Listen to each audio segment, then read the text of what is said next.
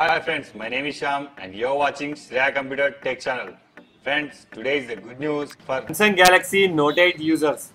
Android 11 Easter egg is released for these users. Friends, if you want to get real feel of Android 11 Easter egg. then you have to follow this procedure. Before installing this ROM, we need to enable 3 steps. Enable developer option, unlock bootloader, and the third one, install TWRP. Let us our device boot into TWRP recovery mode by pressing volume up and down and power button simultaneously.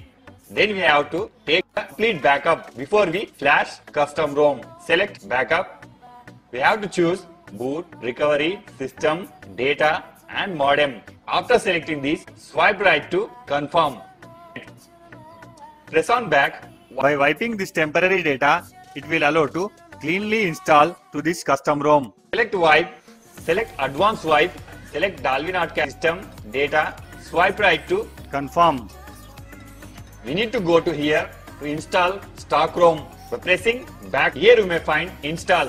Select Android 11. Friends, here I have provided latest version of custom ROM and GApps which are suitable to your device. Please find in below description and you may download it. After selecting this Android 11 ROM. swipe right to install.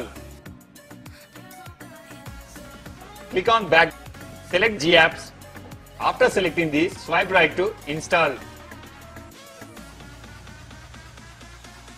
Before we proceed to reboot our system, we need to wipe temporary data. Select wipe and swipe right to wipe data.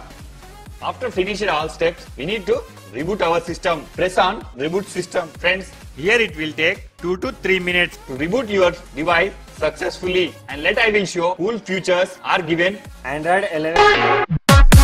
Continue in English.